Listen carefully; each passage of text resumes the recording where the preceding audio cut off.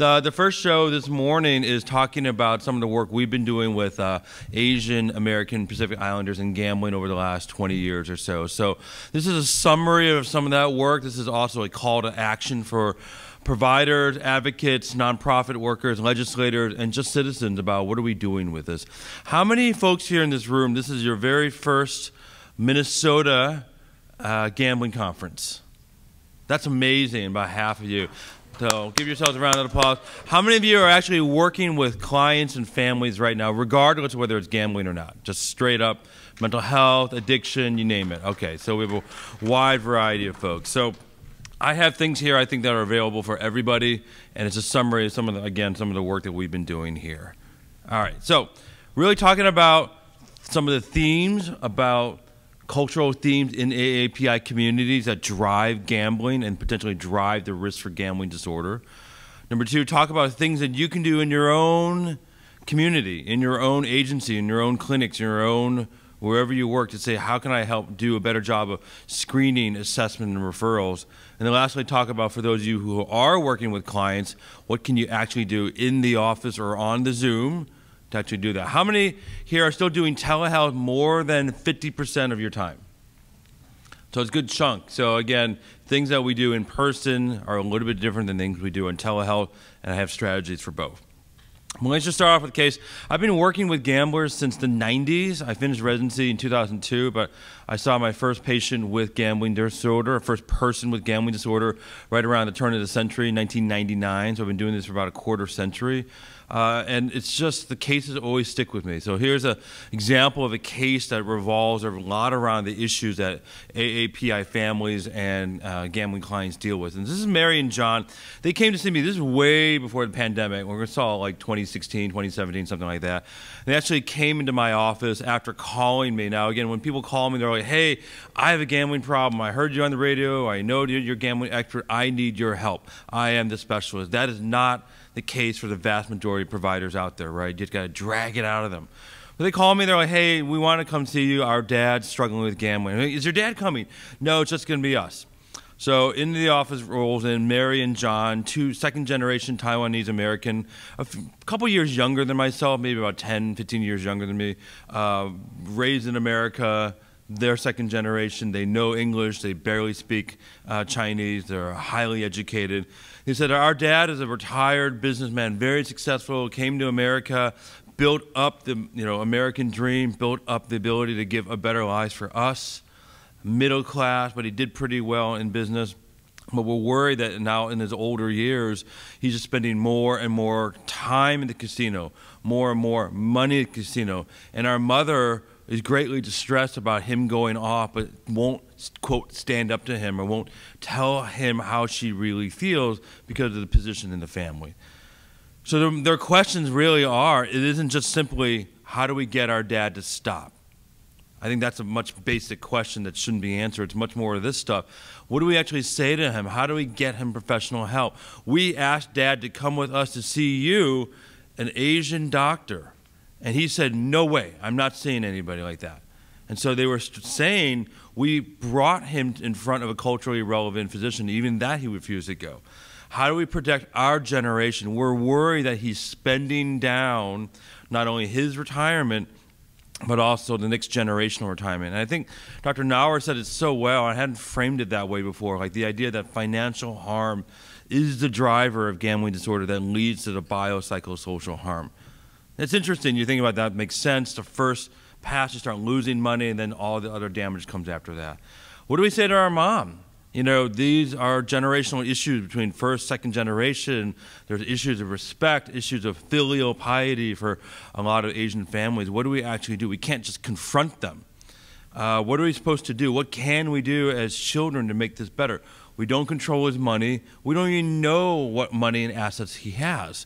A lot of some of the themes among Asian cultures, you don't share, at least in that generation, at least I don't know how much money my mother and father had growing up. And the idea that I would ask them, Dad, what's your bank account? What's the password to your mutual funds? Absolutely would be viewed as disrespectful. So a lot of issues came up, all of this in the first hour. Do we give money to our dad when he asks? Do we give money to our mother when she asks? She's not gambling. She's enduring the damage from gambling disorder. What do we actually do? So that was it. I only saw them one time. And this is a perfect example where sometimes you may only get one opportunity to work with an Asian American family or a client, and you really got to get those messages in there. And the messages can't simply be, oh, go to Gam-Anon, because there really isn't one for Asian American families. Oh, go get a family therapist, because again, if the family won't go, what do you actually do? So the bulk of this time, this 1 hour I had with Mary and John, was really spent about educating them about the natural course of gambling disorder, educating them about the principles of codependency and boundaries, right? Educating them about how to help their mother in a Western way, which is really, again, talking with her about thoughts and feelings and emotions. Some very interesting things that you wouldn't ever actually see. But again, unfortunately, they never came back. So that's one of the things we have to be mindful of. So with that introduction, we go all the way to the very beginning of definitions. So we have a lot of working definitions out there and scientific definitions. Again, Asian Pacific Islander, a person with origins in the original peoples in the Far East, and includes all these different countries. And when I first started doing this work, I said I did not understand. We're talking about 25, 30 different countries and races and ethnicities, and more importantly, culture. And that's really why it gets so confusing when we see all the names and languages that are out there, either in the print media, the radio, or just in the books or the journals that we read. Asian American Pacific Islander, Asian American, Asian Pacific American, Asian or Pacific Islander, APIDA, that's a new one. I doubt people have heard of that one. Asian Pacific Islander, DESI American, to include the men and women from India. And so I actually got that from my, my alma mater, Northwestern's medical school website. So it's dizzying. Now, all of these are, quote, acceptable terms that you see in the scientific literature or when you're communicating and doing that work. So 5% of the United States population will meet one of those areas, about 13% of California. Why this matters, I think, again, it isn't just simply using just one language. You got to get more specific. Here in Minnesota, this is taken from an API research think tank. And again, about 4% of Minnesotans who could vote, AAPI, right? But again, you all know your state better than I about how the very specific, the Hmong, the Laotian, Chinese, Vietnamese, Korean, and Filipino. That is not just an Asian, that is 7 different ethnic groups and different culture. My experience as a second-generation Chinese American is nowhere the same as a second-generation Vietnamese American here in Minnesota, or a first-generation Cambodian here in Minnesota. That's what's so fascinating and so difficult about this field. We can't lump everything into the same treatment, and yet we have to be given this task of how do we get all these people from all across the world to come in. So let me just start with things that I've learned over the last 20 years about, in general, some of these Asian American themes that are predominantly from the Chinese American experience. And the reason these come from that, in California, that tends to be the largest ethnic group we work with. And it's also the group that I grew up with. So I took a lot of my own experiences and things I've learned in my household and my family, and applying them to kind of the patients that I'm seeing to recognize that these themes work for the Chinese American folks that I see. It may not necessarily work for the Filipinos or Vietnamese, but it really is inherent on us to build out these things. So in California, again, the largest Asian groups are Chinese, Filipino, Vietnamese, and Korean. So that tends to be kind of where we've been doing this. And I started this, and it goes all the way back. I don't know the original source. A Chinese proverb saying that gambling is acceptable as an activity in the culture. And in fact, a little gambling is soothing and relaxing, and heavy gambling could affect your mental health. So it's one of these kind of traditions that we are passed down verbally to recognize that there are things in moderation that are healthy, but even just gambling to begin with is okay. Even introducing gambling to a young person is acceptable within the culture. So in no particular order, things that we've identified over the last 20 years, and this comes from our patients. This comes from working directly with community. This comes from taking some surveys, sure, and doing the scientific work. But there's no substitute, and that's one of my top key points, for working directly with the community and learning from the community. In the first few years I started doing this, and I started working with API community groups, I realized most of the best talks I had with them were them telling me what was going on, and not me pontificating, professorial, this is what's actually happening. So some of those cultural factors that drive gambling activity, they're not cultural factors that drive gambling addiction. They just drive the ability to get people in front of a casino or open up their wallets or be acceptable with doing it inside the home. The idea that gambling was an acceptable way to make money, it was, if you win money, you can then use that money, versus some other cultures that view gambling as robbery with consent, right? Or that this is not good money, or it's blood money that you won, you shouldn't really be spending that. Number two, the idea that, particularly for immigrants, the idea that, well, maybe my fate is sealed. And one way to know what my fate is going to be is that gambling is the window into the future. That by seeing what actually will happen if I win, maybe that's a sign that I'm going to win in life down the road. Honoring the gods is a really interesting one. When I was a kid growing up in the suburbs of Chicago, every spring we would go to the cemetery where my great-grandfather and my grandfather and all that were buried, and we would offer up a sacrifice. And it would be, incense and duck and food and drinks and all sorts of things like that. And growing up, it was always this idea, well, always have to honor the ancestors and honor the God, not just keeping them in your mind, but actually giving real-world material possessions to them. Because always, when we left that cemetery, I said, why are we leaving the duck there? I said, well, don't we get to eat that? And my parents were like, no, that's for your great-grandfather. And that's a sacrifice. And you can imagine if you're coming from a working class and giving away things, that's a big dent on you financially. So the idea that gambling, if you lose, in some ways can be then rationalized, well, I'm giving this to the ancestors. This is for the gods. It's my donation. Another way of making losses tolerable, financial losses kind of being acceptable.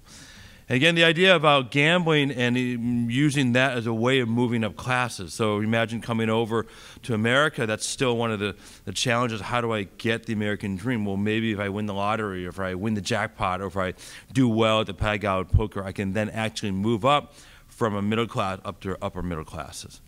So more cultural factors, again, particularly in the Chinese culture that you would see, emphasis on power, numbers over life events, right? Have you ever wondered why a lot of Chinese restaurants use the number 8, right? And of course, the number 8 is seen as symmetrical and considered with good luck, versus other numbers are equated with bad luck, right? Like the number 3, number 7, things like that. But also, you just have lots of other peers that are gambling. Well, when vast majority of your friends and family are gambling, and that's a dominant social activity, of course, that's going to lead to more gambling.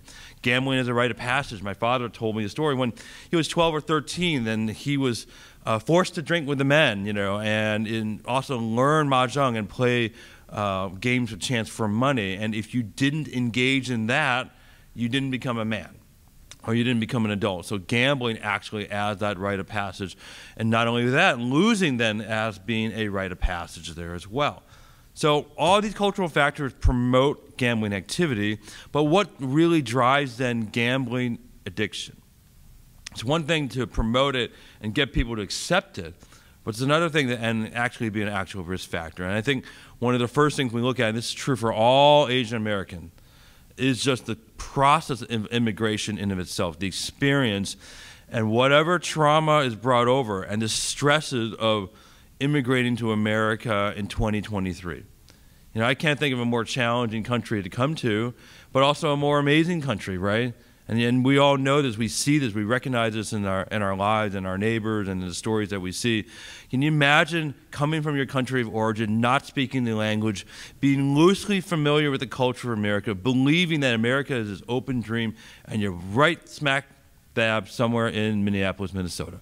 You don't know the language, you look around, you see some of your community, they speak the same language, you can't quite access benefits, and you look up and what do you see that's open there? Casinos, lottery, $1.9 billion, jackpots, things like that, sports betting. You turn on the TV, you see people winning money.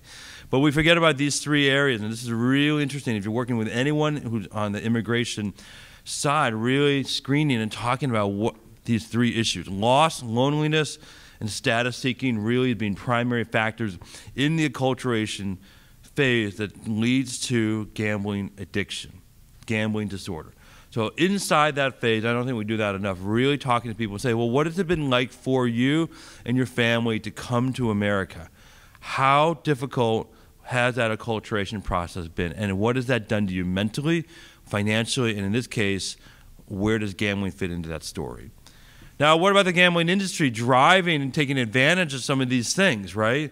And I'll use that word advantage. We all know about this. Do they have it? I'm sure they do. Susan, the gambling buses here in Minnesota that pick people up from various parts of Minnesota and take them to the casinos.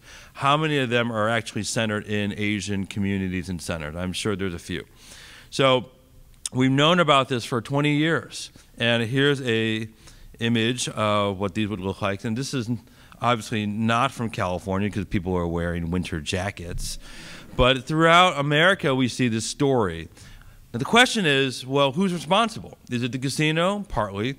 Is it tour bus operators that use this as an actual business? Yes. Is it the demand from the community that says, we want these buses? And again, for those unfamiliar, these are buses that are either very cheap or free, where clients can get on, get driven to the casino, and at the end of that trip, they either get a voucher for playing in the casino or food, or frankly, they just get a free ride on a nice bus.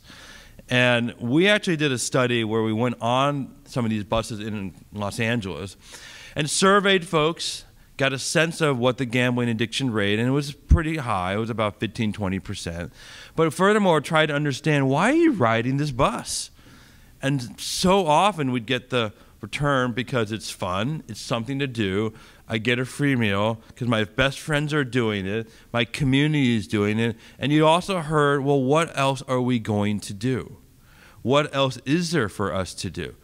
In-language services, Asian entertainment on the bus, Asian entertainment when they get to the casino. So we've created this world where the whole point of gambling recreationally is to connect people together. That's what this is doing. But at the same time, it's also creating vulnerability by, again, driving people to the casinos on a very, very frequent basis. This is 7 days a week, multiple times throughout the day. This isn't just a random occurrence. So let's go back over the 20 years of what we know. So Nancy Petrie was the pioneer in gambling treatment research. And this is really where it all started, to try and bring these linkages from science to figure out what actually is happening. So this is now almost 20 years ago. This was in Connecticut. Where are my Connecticut folks back there? So we know that, surprisingly, there is a Cambodian, Laotian, Vietnamese refugees in Connecticut, and she just surveyed 100 that are coming through a community-based organization there, and a shocking number. 60% of this 96 people developed or met criteria for, at that time, pathological gambling. 60%, or in other words, 30 times the national average. That's a massive epidemic. That's a crisis, right? So I remember talking with her about this back in 2002, and she said, I couldn't believe the data. It didn't make sense. We had to go back and redo it, and the same number came out over and over. And you would think with that this would launch an investigation, this would get the news, people are very excited. But when you have the dual combination of people aren't excited about gambling addiction combined with Asian American mental health not being a front page New York Times kind of issue, this is the kind of thing that unfortunately got buried for a long time. But it began the discussion of saying, well, what is happening? Are Asian American Pacific Islanders at greater risk for gambling disorder? And if they are, what are we doing about it in the community? What are the casino operators doing about it? And furthermore, what can we do to actually prevent that? So that early recognition, I'll call it now almost that first decade after 2000, is that we know that there are communities in Asian American community, and it turned out that no matter where you go in America, those Asian American communities, San Francisco Chinatown, Philadelphia Chinatown, Chicago Chinatown, parts in LA that were predominantly Asian Americans, did have elevated rates of gambling disorder compared to an epidemiologic study. Okay. So now what do we do about that? So started to get more, this is 20 years ago, more and more PSAs that are specific to the AAPI communities. Well, but how much are PSAs actually going to change behaviors? Some, maybe, who knows, but it's a start. Then we needed to figure out where we can get funding, and throughout the last 20 years, surprisingly, it hasn't changed that much. Burst little boluses of funding to do the work, and then the funding goes away. So when the funding goes away, what happens? The work goes away. So then it's a real constant issue where you had AAPI community groups getting a taste of a little bit of funding. They do the education prevention, but then the funding isn't sustainable. So what do we know then over the last 10 years then is that more and more states get funding treatment for gambling disorders. So that's great, right? Something like what, over 30, 35 states now have state-funded treatment for gambling disorder. And inside those funding, then are there dedicated funds for gambling treatment for Asian Americans? Some, but again, same thing. It's a workforce capacity issue. What good is it if you have funding for treatment, but you don't have culturally relevant or culturally connected therapists? I think that's part of the struggle, and that's certainly the theme of why we're doing this today, to elevate the story for the Asians here in Minnesota. So here are the issues right now, 2023, when it comes to Asian American and gambling. Number one, demand for gambling has returned full on since the pandemic, right? That's true domestically, we know that. That's true across the board of all our cultures and ethnicity in America. But what about international visitors? So I don't have those numbers on the tip of my numbers, but again, that's the real question to say. Well, are we getting in our state visitors from international countries who come to our state to go to our casinos? So is that a big thing, Susan? Do you get a lot of international visitors coming to Minnesota to gamble in Minnesota? Is that a destination? Probably not, but it is something more nationally. Obviously, Vegas and a little bit in Atlantic City, but mainly Vegas is an area where we think about those Asians that are coming into America. And number two, we know that Asian marketing, and I'll put that in quotes, these are casinos with the billboards, the buses, the Asian food buffets, the Asian entertainers, then having dedicated Asian marketing departments still operate heavily. And the real question is, how do we engage with that as advocates in the problem gambling field? We're not trying to shut them down. Do they have African American marketing divisions? No. Do they have Hispanic and Latino, Latinx marketing divisions? No. Do they have American Indian marketing divisions? No. Do they even have women marketing divisions? No. But they have Asian marketing divisions. So again, it's a new area and wrinkle to really, I think, encourage us to sit down with those operators and say, how come you have this? And if you do, why are you pinpointing a specific community? And even more so, what are you doing to protect that community? So lastly, this idea then, we have very, very little data on the impact of this growing online gambling space and what impacts that has on Asian American communities. Essentially almost no data. Essentially almost nothing from the communities themselves seeing this is what we're getting. But again, kind of you saw in Leah's thing, mainly younger, mainly Gen Zs and millennials, but even then, now we're in the what about the AAPI community who are millennial and Gen Z? Do those same themes of gambling that drove the first, second generation of Asian Americans to casino still exist in those? In other words, our kids are 17 and 13, so now they're technically, the third generation. Actually, yeah, because I'm second generation, they're third generation Asian American. And I asked my oldest son, who's starting college this week, I said, how do you identify culturally? He's like, what do you mean? I'm just me. I said, are you more Chinese or more Filipino? He's like, I'm from Los Angeles, Dad. He doesn't really talk like that, but he's Gen Z. So it's really interesting. He doesn't really identify, but we do have a lot of Asian cultural themes. He wears Manny Pacquiao shirts. He gets red envelopes and Lunar New Year. But those themes that were instilled by my father that were very, very Chinese-oriented are a little bit different. So again, that's a real interest, is what kind of vulnerabilities will the online market have for Asian communities. And that's really an unexplored area, and we need to do a lot more. So with that, we have to think about, okay, what are we actually doing here in terms of data? We have prevalence in California. This is our last statewide survey done nearly 17 years ago that had a very low response rate of Asian respondents to those surveys. We know this is a problem. There it established about almost 3% of our Asians in California met criteria for some harm related to gambling disorder, which was right around the same, a little bit lower than the number for non-Asian Americans. But again, people are like, well, this was done in English, low response rates, doesn't capture folks who are immigration first generation. We did a survey, this is now about 12 years old, where we went inside the actual casino. And we sat there for 4 days straight. Well, I didn't. I set the volunteers and the research students to do that. And we just generated some random, walk by the table, get some surveys. The first thing we found was that 40% of people inside the casino identify themselves as AAPI. 40%, much higher than the 15% of the state of California. And this was a casino that was not in an Asian community. It was about 30 minutes south of downtown LA. So it was just fascinating to see that. But even more so, regardless of whether you were identified as API or non-API, your gambling disorder risk was about 35% or higher. So in other words, yeah, we figured this would be true, about 35% of people walking around inside the casino having a gambling disorder. But 40% of those people were AAPI. And even more so, one of the unfortunate things we realized, much of those folks with AAPI who identified AAPI were a lot less likely to go to treatment or be willing to go to treatment for gambling.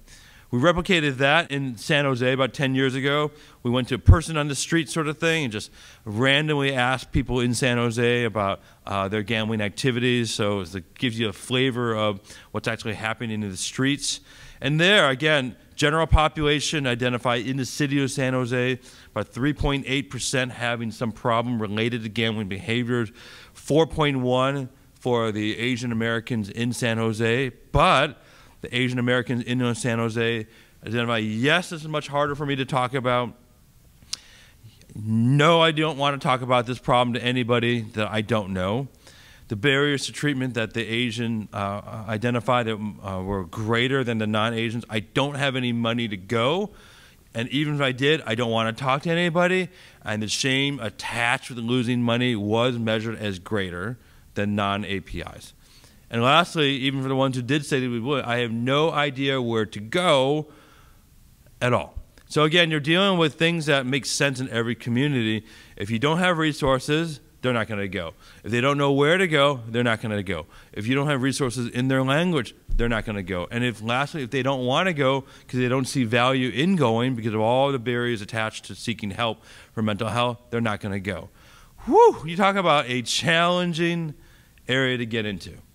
So if you were in charge of a clinic or a corporation or a nonprofit and you say, we got to get 100 people for services, how are you going to get them to show up in your front door?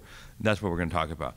But the irony in the San Jose study was that folks did know that gambling disorder is an addiction. It's not just an issue of morality or lack of willpower. They're like, yeah, no, we know it's an addictive behavior, but most people just didn't know where to go. Non-API or API. And again, this was about 12 years ago. I don't think things have changed dramatically since then. All right. Serena King, is she here? I was hoping she'd be here. She is University of Minnesota, and she's done a lot of tremendous work on APIs and gambling here in your fair state. So I had to quote this from her work done during the pandemic, looking at problem gambling risk factors, community knowledge, and the impact in a Minnesotan, Laotian immigrant and refugee community sample. So that's what she did. She went into the community. This was probably, what, 4 or 5 years ago now, and similarly just used the South Oaks gambling screen, but also tried to get more additional information about their attitudes and thoughts and behavior related to gambling. So it makes sense for the folks who did have those endorsed gambling problems. Why were they gambling? Making money. Socialization, entertainment, reducing boredom. Things that, yes, are classically recognized in all gamblers, but particularly in Asian gamblers that are in tight-knit community, making us realize we need to offer more options. We need to do education to recognize that gambling is not a sustainable way of making money. That gambling should not be your dominant form of entertainment.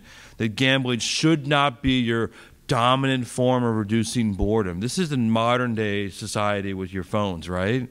And yet 35% of people are saying, yeah, this is a great way to relieve boredom. So I think that's a good example of using the community and understanding what they're actually saying to you. Less commonly reasons depression or escape, which is real interesting because one would have thought, oh, with this immigrant sample that they're going to be very stressed, and a lot of trauma, that they're going to be driving to gambling to take away their emotional pain. Surprisingly, that was a much smaller, but not zero. So that's why the work has to happen, but recognizing that it's the other activities are much more common and likely.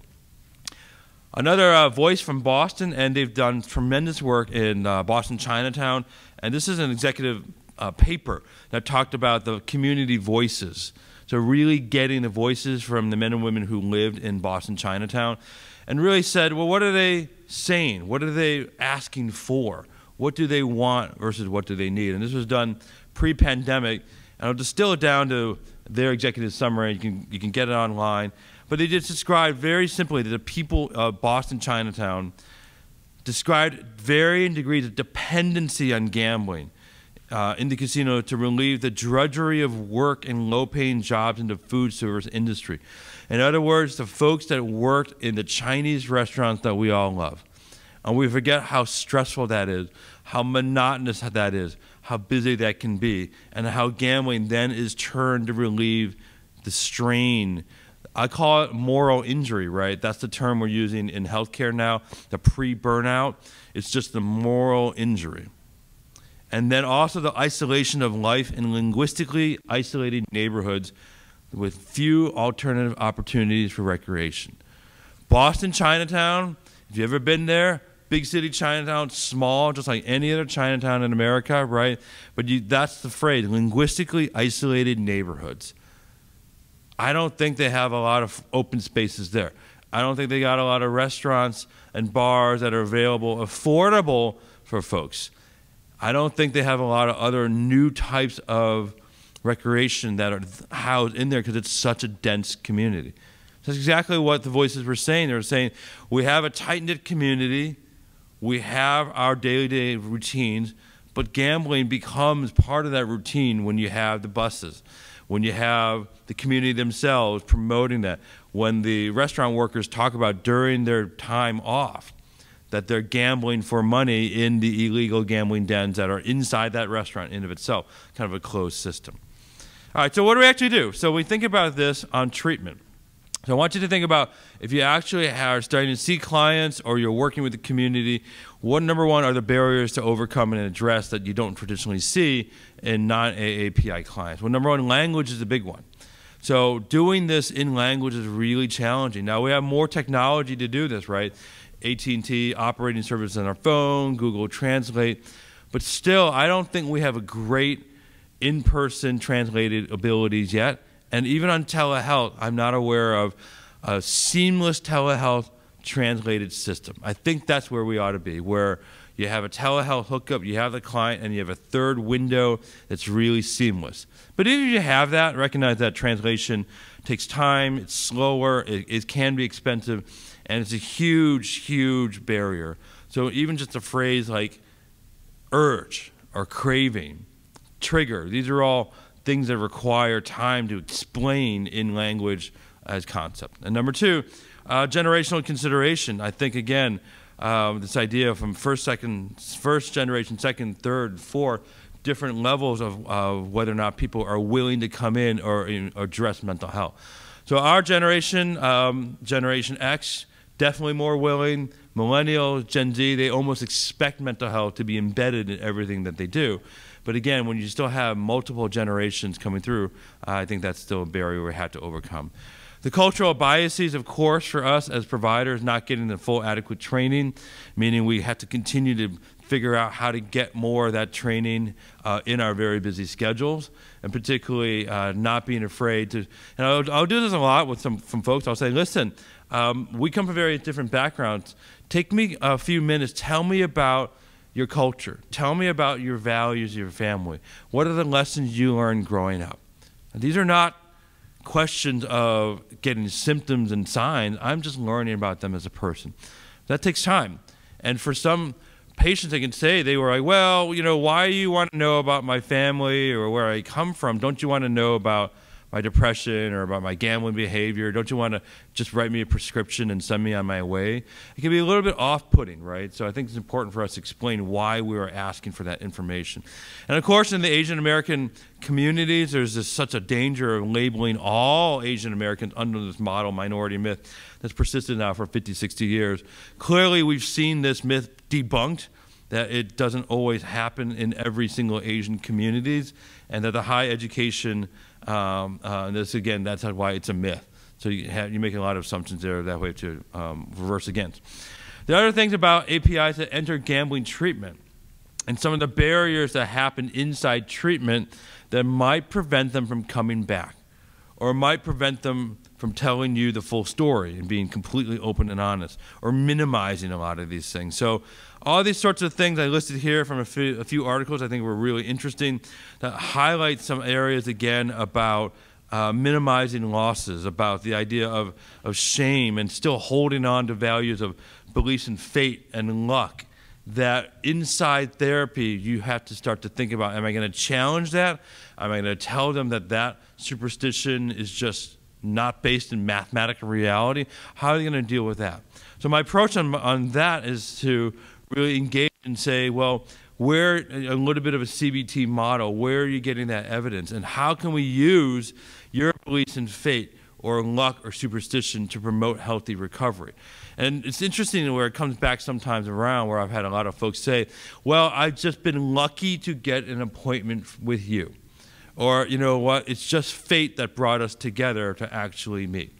And to me, it's like, no, you actually made a phone call, and no, it was my scheduler that actually put you in front of me. But I've come to learn to say, you know, don't diminish that and embrace that. Say, you know what, perhaps you're right. And together on this journey, this is where let's use our strength of fate and luck together to have a much healthier outcome. So other issues, family socialization's been passed on to this idea that family is the unit, and that oftentimes the whole family will hide and minimize the losses. Oftentimes, and when I was growing up, there was this theme of do not air your, quote, dirty laundry with others. So in other words, don't tell people who aren't inside the family about our problems. And so that's something that even can happen inside therapy because you're not a family member. So oftentimes there may be a point to really just not say how much distress you're really going under. So how do we conquer some of these barriers? What are some of these antidotes to stigma? And you think about the stigma and the shame of coming into treatment, of talking about financial losses to a stranger who is not of their own culture. And again, it starts with, of course, education and empathy. We're preaching to the choir when we think about that, but I'm sure there's times when even ourselves don't have that in ourselves, and that's where we have to go back and really say how we're going to expand this. And so some of the best practices that we know about reducing stigma and really that language barrier, and really saying, well, how do I figure out how to break that down? Does that mean instead of scheduling for 30 minutes, I had to schedule for 45 minutes? If I had to then arrange and spend a little extra money on the clinic's time to get in-language services? I think that's really where we have to figure this out. I think technology is very close, where we can have seamless translation abilities, where we can speak into the phone and outcomes the actual, in your own voice, in real time, the language that they speak in. We're close. We're not quite there yet, but I think in a few years we'll have that ability to break down that. Number two, again, talking about traditional beliefs and values that they hold about health and illness and mental health and recovery. So instead of saying, oh, I believe recovery is this and this and this, or you really need to do this and this and this, real understanding, well, in your culture, in your community, how do people get better quality lives? How do they get improved? And I think that's certainly one part of empowering folks. Number three, getting to active participation in care. We see a lot of Asian clients really like physical somatic treatments. Acupuncture, massage, incense, and this is where, as a physician, even just the act of doing things like taking their blood pressure, giving medications, doing physician-related things, instilled a sense of something's happening to me, and now I'm definitely willing to come back. For instance, in Korean communities in LA, there's a lot of injections of vitamin B12 injections, even though there's no medical reason for that. But doctors will do it because they say, well, that way I can get them come back, and then we can look at other health issues along the way. Involving the family as a treatment unit can be unsettling for a lot of providers that are not used to having 2 or 3 members inside the Zoom or inside your office on session 1. So there's a number of patients I work with where it's one person on the medical chart, but every session there's 3 or 4 people in the room. So we're really working together as a family unit on this. And lastly, this idea again that we use from medications of ethnopsychopharmacology. Again, I highlighted that where sometimes a lot of Asian clients feel really strong about taking medications of certain colors, actually, like red pills are better than blue pills, that actually promote engagement and care. How's that relevant for you? There again is going back and identifying what would help, what helps in your worldview to promote strength and recovery. Now, growing up, whenever I had a cold or ever I had some aches, my family would do a lot of traditional Chinese medicine and offer up, herbal teas and various potions that came in unlabeled bottles and various muscle rubs that my dad would say, this is good for you and don't ask what's in it. But it was all driven by a firm belief that the power of traditional Chinese medicine would convey a lot of good things. It's the same thing here, and that's where in your agency to say, well, how do we combine forces with traditional Asian medicines like that? So I have a few minutes, I want to open up some questions, but first here's what we do in California. We're really lucky to have in California a statewide treatment program. We get about $4 million a year to provide for care for gambling disorder clients and their families. That sounds like a lot, right? $4 million? But it was $4 million in 2009, so it's exactly flat, and trying to get that to go up is a certain challenge. But we have everything from soup to nuts. We have telephone helpline. Thank you, TELUS Healthcare. They're in the room here. 1-800-GAMBLER that gets telephone counseling in languages. And then, of course, we have over 150 licensed therapists that provide care. We have intensive outpatient program, and we have residential treatment. So we're fortunate to have everything there. We want more, though. And of the folks that enter treatment, about 17% come in, identify themselves as APIs. So that's a little bit higher than expected. We also know that we have a little bit more API providers than you'd expect there as well. And similarly, we know that our outpatient demographics, that most of the folks, again, the API, I didn't show it, are predominantly from the Chinese, Korean, Filipino, and Vietnamese cultures. We have available, and you can find this for you in Minnesota, a self-help workbook we made over 10 years ago that still holds up. A just very short 30-page PDF you can email, Freedom from Problem Gambling, where folks can go through exercises and think about their gambling and kind of inspire themselves to do it at no cost.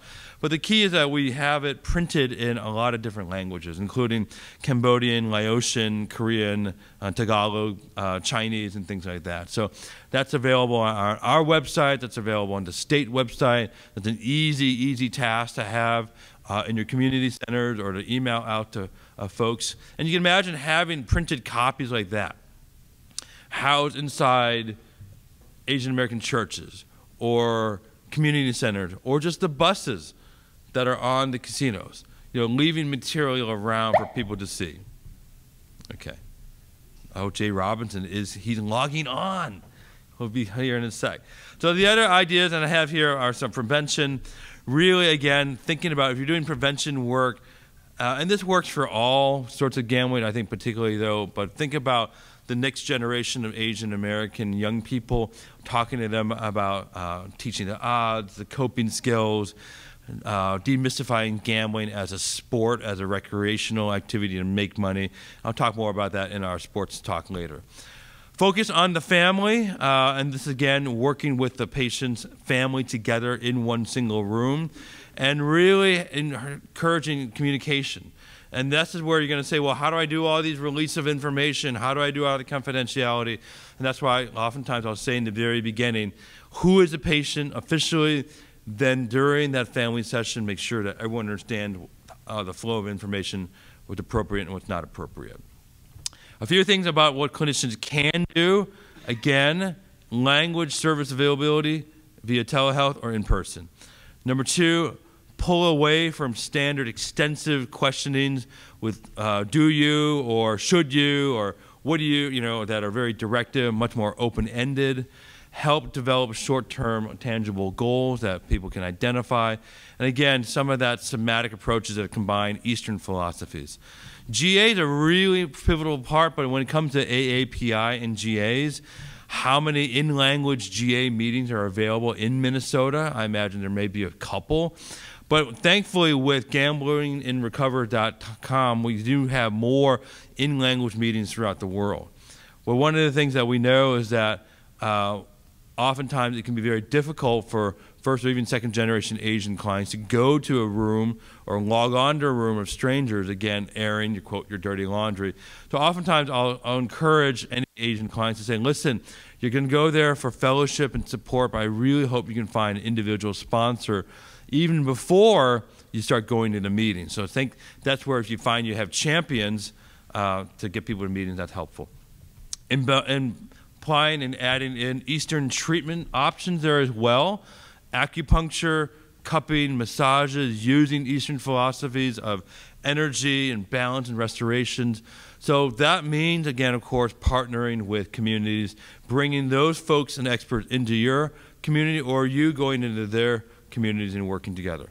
And here's a story of an action that a community agency did to address Asian and problem gambling. This comes from Philadelphia, where an artist created a mural of gambling imagery that included aspects of luck, fate, problem gambling, what happens when new casinos are embedded in your local area to create a message of hope and restoration. And here's what it is.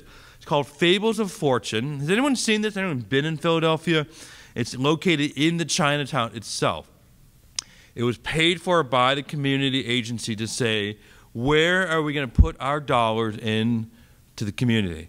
So instead of a billboard on the freeway that was going to vanish, they decided to put it on the side of a building. And if you look at this image, and you'll see the imagery of the money, you'll see images of connection, you see there's a part here that says, I need help. So it's a really interesting idea that's embedding in the community for open discussion. What they don't put on there was a helpline number. What they don't put on there was a website. So it was deliberate because it was the idea to foster discussion, to get people talking, and then to get community agencies to use the mural when talking with folks and say, hey, have you noticed our mural? What do you think of that? And that was a way of getting people talking about that. So I have a roadmap of things I'd encourage any community or state to think about. And I think about here in Minnesota what you all could be doing or maybe already doing when it comes to Asian gambling issues. Number one, really partnering with those casino buses, getting on the bus itself, doing the education on the buses, talking with communities, doing the screenings on the bus if you can get on the bus. Number two, developing, of course, and using those online tools and apps that are going to be culturally relevant. I don't have any at the top of of mind right now, but developing your own locally is always great. Working with some of those local API dining establishments about, well, maybe it's time for us to do education of the workers or have some sort of gambling screening day here at the restaurant or embed health and wellness screening here at the Asian restaurants. Asian churches tend to be a real vital source for a lot of information. And unfortunately, in LA, we had a number of Asian churches that continue to promote gambling as an activity for fundraising or gambling trips as the big trip for the church. And I think that's an area. But we also had a number of pastors that that came to us originally saying, we have a lot of men and women with gambling issues, and we oftentimes don't know what to say to them other than to come to church more often. So I think that's a perfect example of partnering with the church to say, hey, well, pastors, priests, nuns, mentor, deacons, these are the folks that should also be getting gambling training 101. The warning networks, again, the bankruptcies, arrests, the violence, those are the things that we want to be aware about. Part of the reason we got into this arena in Asian American stories is that about 15 years ago, 20 years ago actually now, there were a number of very high-profile deaths in LA related to Asian American and gambling. There were some murders, there were some suicides, there were some really horrible things that happened. And so the community was saying, hey, these things are happening. We don't like this. Please help us. And they were all traced back, unfortunately, to gambling services. All right. So that's right on time. A couple minutes for questions. I'll be back after lunch to talk about sports and warm it up for Brian Hatch and Jeffrey Wasserman. But this is the Asian portion. A couple of things. Our website for our program at UCLA, you get lots of information, and you can get the workbook there. And then that's my UCLA cell for any questions, comments, and things like that. One of the things that's been amazing about telehealth is that we can now do consultations across state lines. So until someone tells me no, if you have a family or an individual that wants consultation on how to help their gambling, we can see them and have their health insurance pay for it. So until I get shut down by the medical board or by the feds, we're still going to do that. So there is some movement now saying, yes, if you're going to provide care to someone, it should be in person, but it's not yet a mandate. So I still think that's an important thing we can do, is to bring specialists across state lines to provide that. So I think that's an area I still offer, and as long as, again, health insurance are paying for that, that's something we can do. All right, time for a few questions, and then a short minute break, and then we have Jay Robinson logging in from Nova Scotia. So Susan's got the mic. Please ask on the mic, and tell me your name and who you are and what you do. Well, first of all, thank you, Jim, for this great presentation.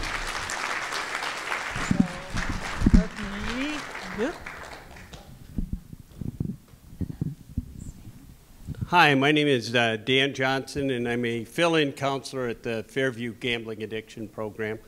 And I work as a chemical dependency counselor also. You brought up the kind of the rite of passage stuff, how culturally intertwined gambling is with growing up. I appreciate that you shared some of the cultural things that can be done at the end here. The bringing up, get a sponsor before you go to your first meeting. Are you having success with that, where your clients are actually doing that? A few, and we're fortunate in California where we have a lot of resources. We have a large network. So a number of folks from Gamblers Anonymous have said, yes, anytime you have a client who have questions about GA, want to know about GA, they can call me. And that has been an incredibly valuable service for me. Because I, as a clinician, if I just say, hey, go to a GA meeting, and they're like, well, why? And which ones? I don't know what happens inside the room. I don't know what the themes are or the milieu are. So, and this is just something we've built through years of doing this, where we have a network of very open men and women who are willing to do this. And that, I think, is really, really valuable. So they've already said this. We have no problem talking to anyone. I will give them the client that person's number. So it works best, honestly, for a lot of women gamblers that I see. They're like, no, I'm afraid to go to a GA meeting because I hear it's all men. I don't want to. And we don't have a lot of female-only meetings. But instead, I have like 3 or 4 women in GA or in recovery that say, I am absolutely willing to talk to that person. Now, from a therapist standpoint, there's always a little bit element of risk. You say, well, wait a minute. I'm now referring my patient to a non-licensed provider or just to another citizen. And I recognize that. At the same time, I've gotten to know that person on the other end who's willing. So I don't just give them a number to a person I've never met. So it's really building up that connection with folks in GA who've been willing to share that. And I think that's so true for so many GA members. Thank you. Thank you. Hi, I'm Stephanie. I'm a mental health case manager, but I'm thinking more on the lines of the young people that whatever the generation right now is, I have a couple of them, but I can't keep it all straight. But social media and reality television and that all of this stuff is so glamorized and so simplified on whether it's reality television or TikTok, influencers. How do you have any impact on those platforms for those people, those young people that are, you know, idolizing this kind of behavior and simplifying it? So we'll have more for that in the sports betting segment, and that is, I think, a super critical thing. So things that we're doing in California include, number one, for the young people, we have a whole group called Friday Night Live. It's a nonprofit, and they receive funding from the states. What they do is they empower the young people to make the messages. So in other words, they go into schools, and they do this across like 20, 30 schools. Each school has about 10 to 20 young people, and they charge the young people to make TikTok videos, to make PSAs, to make printed media ads. So the young people are then driving the conversation themselves about gambling. Now that doesn't reach the limits of like the top influencers, of course, but at least in California, that's the prevention work, is to take, you know, a couple hundred young people who normally would have never have been exposed to the negatives of gambling per se, and encourage them to do it in a way that pushes it out. So it's a real interesting area. I think the one quick thing I'll say is that there's such a very confusing state on social media of like these virtual gambling influencers that are talking about it. Are they getting paid by the industry, or are they just virtual influencers that view this as a way for me to get likes and clicks and for me, and they have no interest in the gambling world? That's a very different area. So there's a few of these influencers, I'll talk about them in the sports betting, that's all they do. They make picks. Oh, these are my top picks. And they have no connection to the gambling industry, but they just literally get eyeballs on their screen for obvious reasons. So that's a new area. So the counter argument is, well, you can't shut all these voices down. You can't get rid of them.